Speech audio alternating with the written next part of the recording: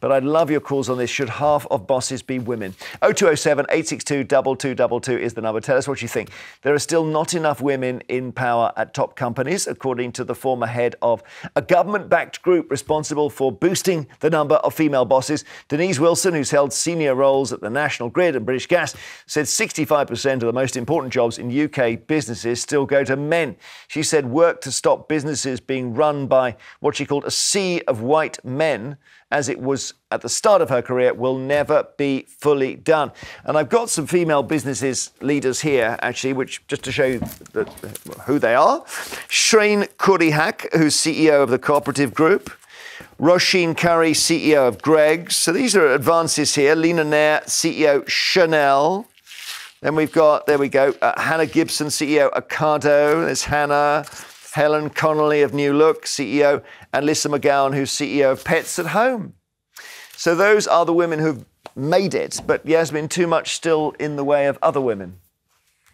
Yes, and I think this is an important idea, that if we actually had more than 50, because we're more than 50% of the population, I think, women in this country. 51, 52. 51, 52, something like that. But the job doesn't end there. The problem, I would completely go with this, and it's very good that she, is pointing this out, that we think it's all over, the struggle for female equality. It's done. We've had all these women with power, and it's never done. It's not a job that's done. But then, once you have the representation, I think we have to judge them in exactly the same way we judge men.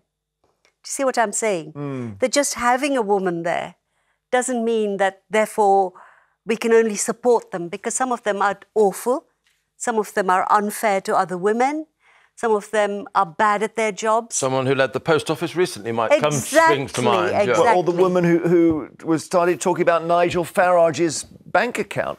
Yeah, head of NatWest, yeah. NatWest. So, yeah, women and men both could do jobs badly. No one disagrees with that. But, Tim, maybe we do need to get a crack on here and actually essentially say it's got to be 50%. I really don't agree with that. I absolutely agree that if you are a political organisation, a business, whatever, if you're all of basically one kind of person, you are a very limited organisation. You benefit from having the perspective of women, of ethnic minorities, of working class people. You should aim to look as much as possible like the country or the people you seek to represent. But I think it gets sort of artificial when you start having targets like 50%, because there'll be certain sectors, there'll be certain disciplines where women should dominate, not 50%, maybe much more, because that's what they're interested in. And there are other sectors which aren't the case. So aim for diversity, but don't sort of have to hit particular numeric targets, because I think then it becomes formulaic rather than a pursuit of the best talented people. This probably isn't a very good comparison, but when I worked as a reporter in South Africa, they obviously had to undo apartheid, and they had to be quite focused on changing the power structure in private business. It's not very easy. So they brought in a rule saying every company must have a black South African on its board. And the unintended consequence was that people began hiring themselves out with the guarantee they would join the board. They would never vote on any decisions. They'd be effectively what were called ghost executives. And they would supply themselves to 20 or 30 companies for a fee, which is very, very entrepreneurial. But it's not what the law intended. No, but this is, I think, more about the world of business. And we have astonishing, successful women running businesses, as you've just seen. Well, Denise Coates, we haven't mentioned, who does Bet365. I'm glad you haven't mentioned her, because it drives me nuts. Oh, you don't like her either? No. Well, it's a horrible company. No. Is it?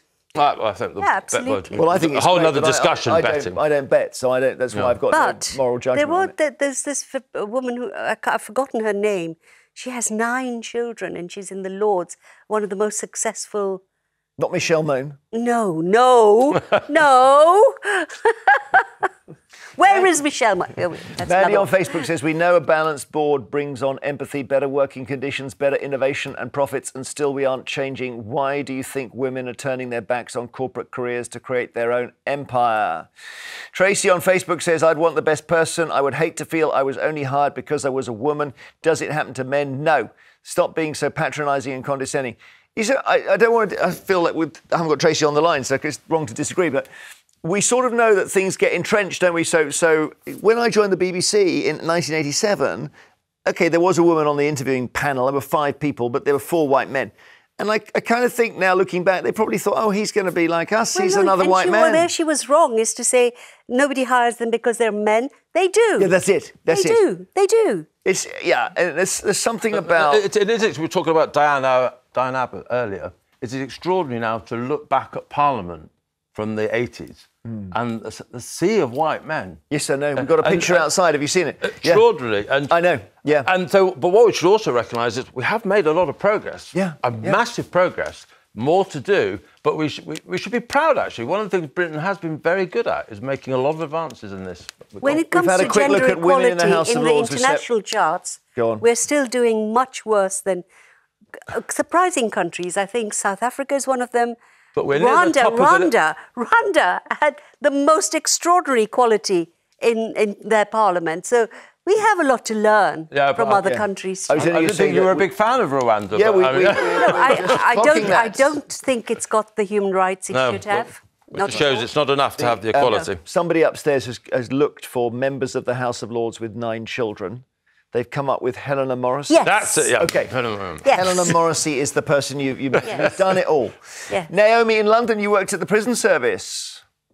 Yes, I did. And I've worked with male governors and female governors. And all through my career, when I've worked with female governors,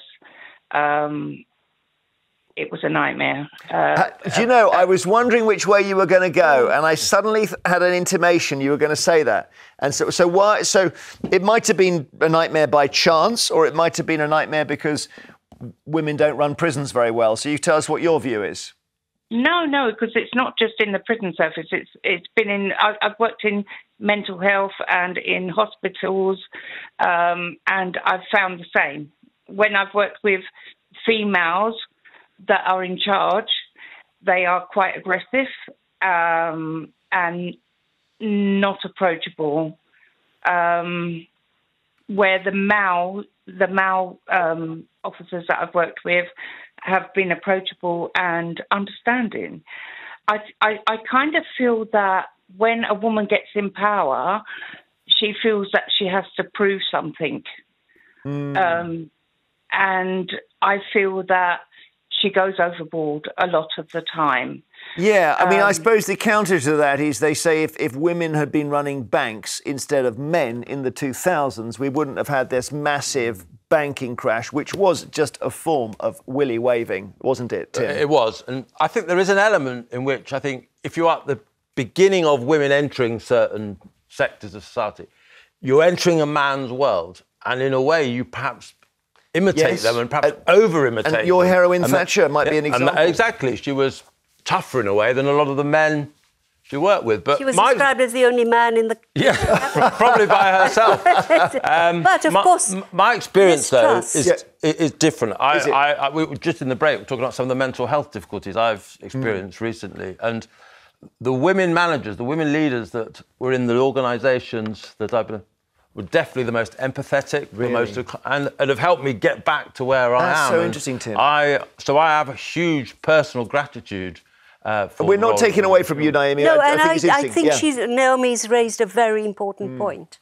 Maybe prisons are very male. In my industry, I have worked with male editors and female editors, and some female editors have been wonderful, but a lot of them have been really nasty. So I didn't think you were going to say that. No, but who was the nastiest one? This is what I mean. Getting into a place is fine. I would back that. But after that, we have to judge them on who they are and what they do. OK, now, excitingly, we've got another Yasmin on the line. Look at this, Yasmin in Manchester. So, Yasmin. Hi. Yasmin, meet each other. What would you like to say, Yasmin? Hi, Yasmin. Hi, Jeremy. Hey. I don't know the other gentleman's name, but hiya. What I'd like to say is, with men and women bosses, it shouldn't matter what gender you are to get into a specific job. But what I've found in my career is that women are very vicious to other women.